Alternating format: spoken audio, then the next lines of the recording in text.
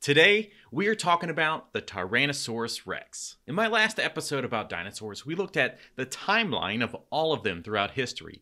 I'll link the dinosaur timeline videos in the description below. Before I go any further, I want to remind you of one of the craziest facts from that video. The T-Rex lived 66 million years after the Stegosaurus. From a comment on my other video from V. Ling, they said, they once drew a cartoon from a biology project in which a T-Rex was sitting at a desk with a white gown on, examining fossil fragments from a Stegosaurus. And that really puts things into perspective.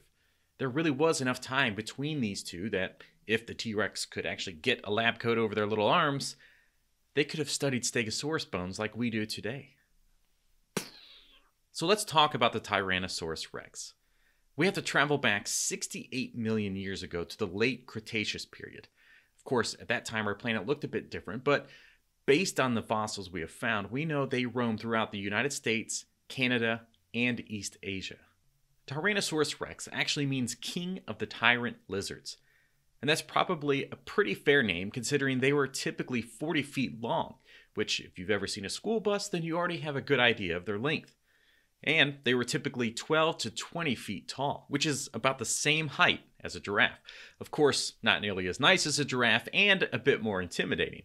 Also, a giraffe weighs up to 1.9 tons, which sounds like a lot, and I mean it is a lot, but the T-Rex averaged 8 tons. That's 16,000 pounds. And recent discoveries suggest they may have been up to 20,000 pounds. And that's roughly the same weight as stacking 6 Honda Accords on top of each other.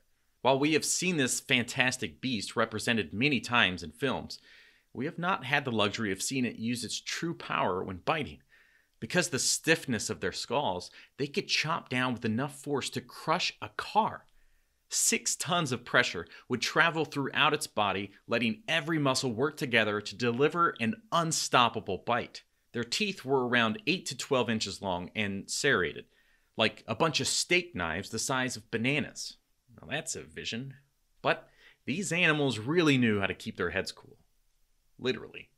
Much like an alligator, the T-Rex had vents in its head that helped keep its brain cool.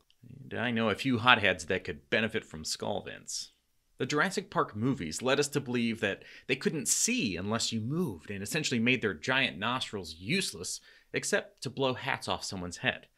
In reality, they could see just fine and actually had an incredible sense of smell. So even if it was temporarily blinded, it would definitely know you're there with just a quick sniff. In my previous dinosaur episode, I mentioned that the T-Rex lived to be around 30 years old.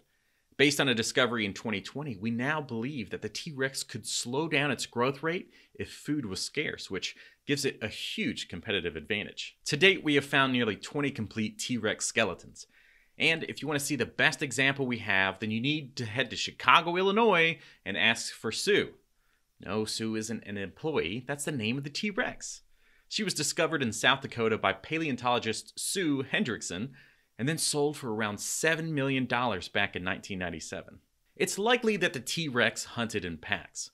Fossilized prints found in Canada showed 3 of them working together to hunt, but other fossils showed that they often beat each other in the head. So while it was useful for finding food, it wasn't exactly fun to be together. Like living with your siblings for your whole life. This dinosaur sounds like prehistoric perfection, but even with millions of years of evolution, it still couldn't move faster than 12 miles per hour. Humans, we max out around 28, and cats and dogs around 30, which left the T-Rex to snack on leftovers and slower animals like the Triceratops. Scientists have used computer models to determine that if the T-Rex ran any faster, to say catch Dr. Ian Malcolm, then it would have shattered its own bones from the intense pressure. Another downside to these beasts are those tiny little arms that have no evidence of what their purpose was. As amazing and fierce as the Tyrannosaurus Rex was, it wasn't the largest meat eater. No, the largest would be Gigantosaurus, Mosasaurus, Spinosaurus, Tyrannotitan, and Carcharodontosaurus.